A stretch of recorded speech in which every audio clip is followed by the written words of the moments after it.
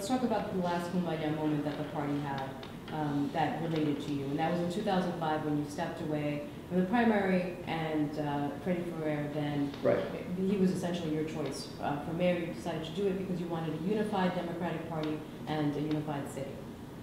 That was your last Kumbaya moment? That was you wearing a sweater, as it were? Do you feel differently now? Would you make different choices? No, I did absolutely the right thing in 2005. Freddy Ferrer said I did the right thing. Democrats around the city said I did the right thing. I might have won that primary, I might have won that runoff, but I realized he emerged as the winner with 40% directly after. Fair enough. Well, it wasn't fair enough. I mean, you did concede, but I'm saying he did emerge as the winner. We never contested any of the We never contested any of the recounts or anything else. Who knows how it would have turned out? It doesn't matter. That's history. But what is important is this: it was a different circumstance then.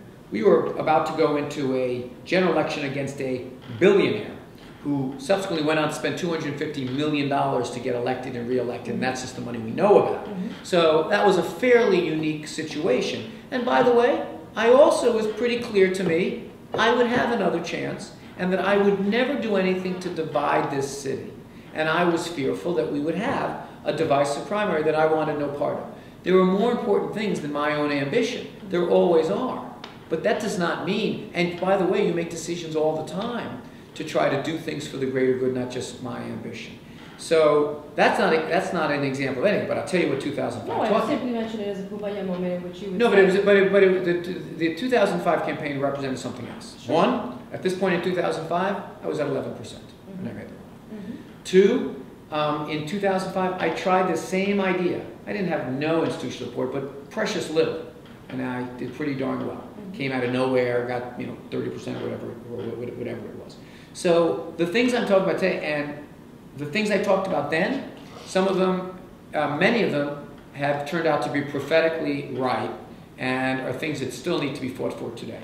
So in that 12-year period, we've had Speaker Quinn, you've had Bill Thompson, you've had John Liu, you've had Bill de Blasio, and things have gotten worse, not better.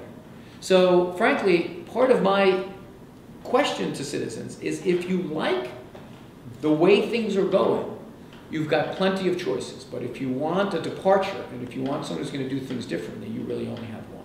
Do you see a similar Kumbaya moment and a different, unique moment later in the campaign for you? Do you see yourself looking at... I do. I see my four opponents rallying around me and endorsing me as I run against the Republican. I think we'll all come together.